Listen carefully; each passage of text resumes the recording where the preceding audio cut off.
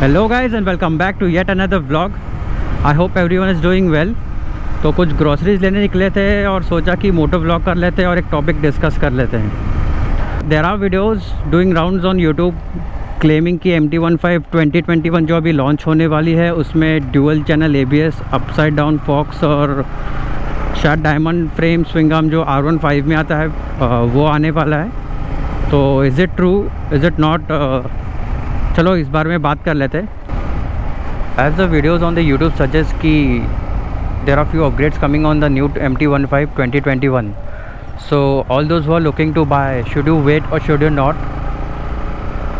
Totally depend करता है कि आप अपने बाइक से क्या चाहते हैं, what are your expectations and how you ride, आप क्या कहाँ पे चलाने वाले हो, what is going to be your use. तो चलिए पहले एक एक करके देख लेते हैं कि what are the claims and what is the actual upgrade that is going to come. Helmet के कारण मेरे बाल चप्पू हो गए तो प्लीज़ इग्नोर दैट। तो few of the YouTube videos suggest that updated MT15 आने वाली है अपसाइड डाउन फॉक्स के साथ जो इंटरनेशनल वर्जन में दिया गया है। अगर आप डिफरेंस देखने जाओ नॉर्मल कन्वेंशनल फोक्स और अपसाइड डाउन फोक्स में तो इतना कुछ डिफरेंस है नहीं। आप इंटरनेशनल वर्जन का कोई भी वीडियो देख सकते हो यूट्यूब पर, उसमें अपसाइड डाउन फॉक्स दिए गए हैं जो बहुत ही कूल दिखते हैं, नो डाउट। बट उसके यूजेस में और प्रैक्टिकलिटी में इतना कुछ डिफरेंस है नहीं। मैं एक लिंक डाल देता हूँ डिस्क्रिप्शन में, पावर ड्रिफ्ट का एक वीडियो है जिसमें प्रॉपर्ली एक्सप्लेन किया गया है इनके यूजेस और प्रैक्टिकलिटी के बारे में, आप वो देख सकते हो। Apart from that upside down fox कैसे दिखती है MT15 पे, चलिए मैं आपको दिखाने की कोशिश करता हूँ। अगर ये प्रॉपर्ली नहीं दिख रहा तो ऑब्वियसली आप कोई भी इंटरनेशनल वर्जन का वीडियो देख सकते हो यूट्यूब पर।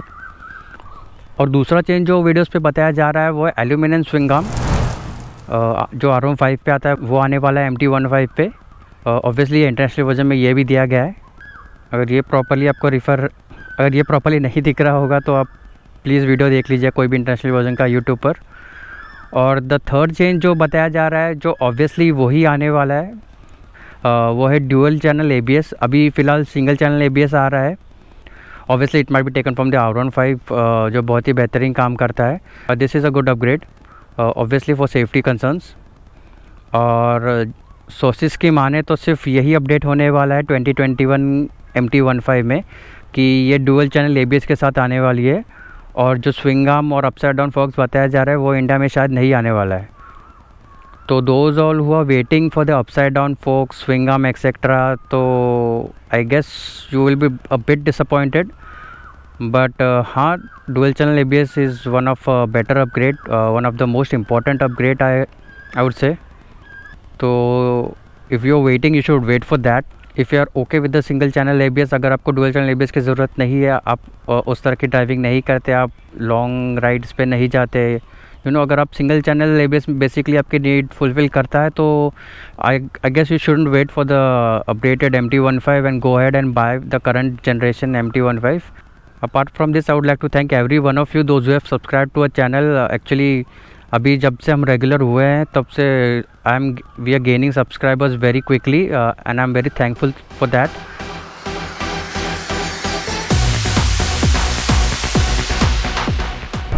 These are the changes they were suggesting on YouTube, but I guess only dual channel ABS will be updated. And हाँ, it doesn't make any difference, बस प्राइस इसकी और बढ़ जाती है which is already pretty expensive. So I guess this is one of the reasons why Yamaha has decided not to upgrade to USD forks and the swing arm. वैसे I don't mind the USD forks because अगर आप वो video देखोगे power drift का जो मैंने link पे डाला है, it clearly mentions कि इतना कोई डिफरेंस नहीं है USD forks और conventional forks में। So I guess you should contact your nearest Yamaha dealer and get this clarified. So if you really don't need that dual channel ABS, आप अभी book कर सकते हो। जो करंट MT15 है कोई इतना डिफरेंस नहीं आने वाला है बाइक में। I hope this was somewhat useful to the people who are looking to buy this bike. So yes, if you have liked the video, please give a thumbs up, click that like button, share the video and do subscribe to the channel if you haven't already.